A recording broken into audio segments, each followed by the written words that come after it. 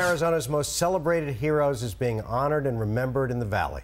The Lori Piestewa National Native American Games kicked off this afternoon. Team 12's Charlie Etzedy shares how Lori's legacy remains alive with these games. Charlie? Mark, it's been over 14 years since Army soldier Lori Piestewa was killed in action while serving in Iraq. And over the next several days, a couple thousand athletes from across the country and even Canada and Mexico will compete to honor her, something her parents say she would be proud of. She was a good athlete. She was a good student. She was in ROTC for 4 years. She was the top female athlete. Disciplined and dedicated from the very beginning, Army soldier Lori Piestewa had a warrior spirit and loved to compete. And she was pretty proud of that, but she did not like being recognized.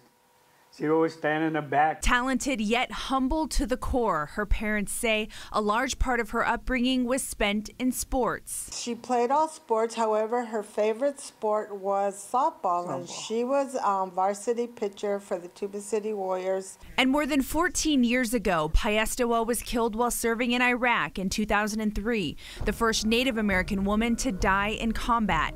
And since her death, this sports competition has been held in her honor, engaging Native youth in a positive way.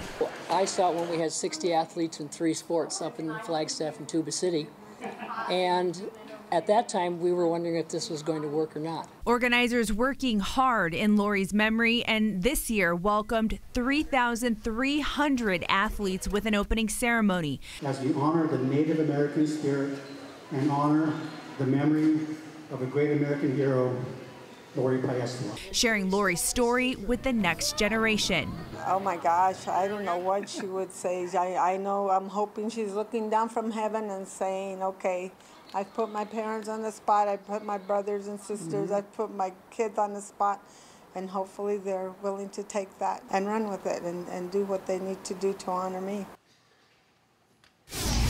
And the games are all open and free to the public and will be happening at venues all across the Valley. We've got all of that information posted for you on our 12 News homepage and also on our 12 News app. We're live from the Alert Center. Charlie Etzedy, 12 News.